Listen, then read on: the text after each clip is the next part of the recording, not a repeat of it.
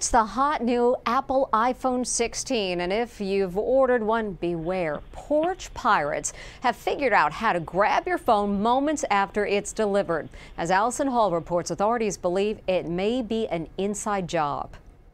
These Porch pirates are all apparently after one thing: the new iPhone 16. Doorbell cams across the USA are catching thieves in the act, just minutes after the hot new iPhones get delivered.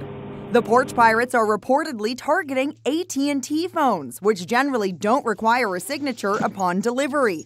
In this case, the FedEx driver drops the package at the front door, and that's when this guy swoops in. Some thefts are even becoming dangerous. In this disturbing video, a lowlife wearing a face mask and carrying a gun yanks an iPhone from the front porch.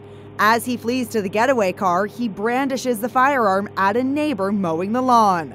Cops say this teenager flew all the way to Houston from Chicago just to steal iPhone 16s from the doorsteps of local homes. Lindsay Lorio says her iPhone 16 was delivered to her house outside Houston, and it was snatched right off her doorstep by this guy, who calmly walks away while chit-chatting on his phone. FedEx delivered it at 3:30, and at 4:30, someone walked up to my front porch, didn't look around, knew exactly where the phone was, and took it from my front porch. How would this person know that your iPhone would just be sitting there? That I do not know. I had a bunch of Amazon boxes that were in view of the street that no one touched. Police say in some cases it could be an inside job. Apparently, the pirates have inside information like tracking numbers. Lieutenant Kenneth Lacey of the Yonkers Police Department in New York says they've seen an uptick in iPhone thefts since the new iPhone was released last month. This